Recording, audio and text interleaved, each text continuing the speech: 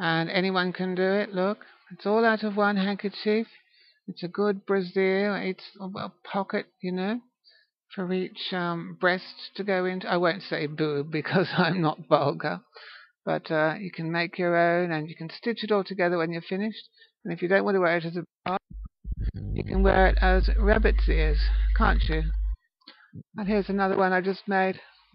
Look, here's another one. So you can have them all different colours, and it's as easy as pie to do, and all out of one handkerchief. Let's see how it's done. We simply fold our material like this. Fold one half over to the middle. Fold it to the middle. Then you fold the other half over to the middle. Like this. See, like that? You fold each side to the middle. Then, once you've done that, you fold it again. Like this. See? You folded it again to the middle. And you simply grab the corners on either side and pull,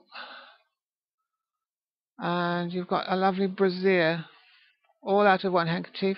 Stitch it up so it doesn't fall to pieces, and you can wear it to the beach or anything. Yes, you see, if you're a big girl, you can use a tea towel. It's easy. Save money, be resourceful, use your imagination. Yes, use your imagination. And then your brassiere will be formed. Your low-cost brassiere. It's got a pocket for each breast to go into, you see. I don't say boob because, well, that would be vulgar.